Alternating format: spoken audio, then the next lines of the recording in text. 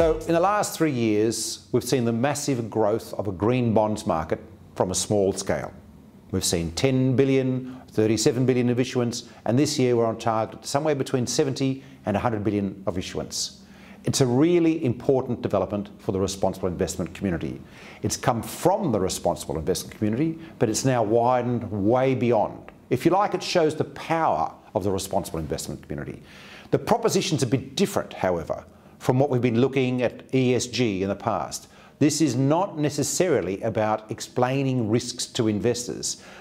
To shift money quickly, this is about ensuring products are offered to investors where the proceeds go to green, but where the risk is addressed under the hood of the product by governments, by corporations, or whatever.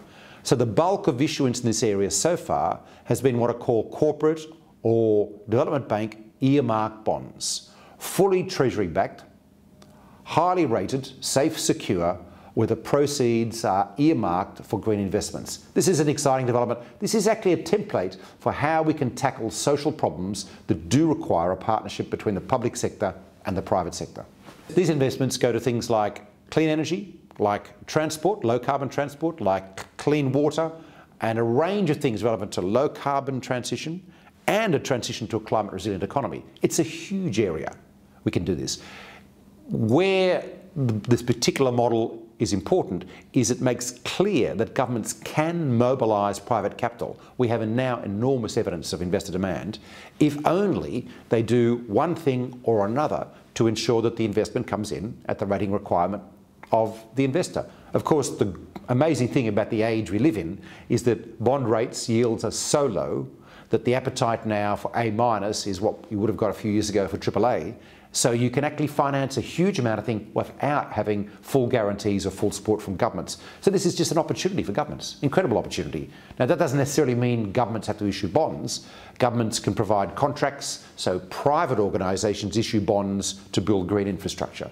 The bulk of this stuff is green infrastructure, and that gives you a clue to the kinds of solutions and investments that we'll see going forward. This isn't just rich countries. We've seen bonds already out of India, out of South Africa, out of Thailand, out of the Philippines. We will see a huge growth in China this coming year.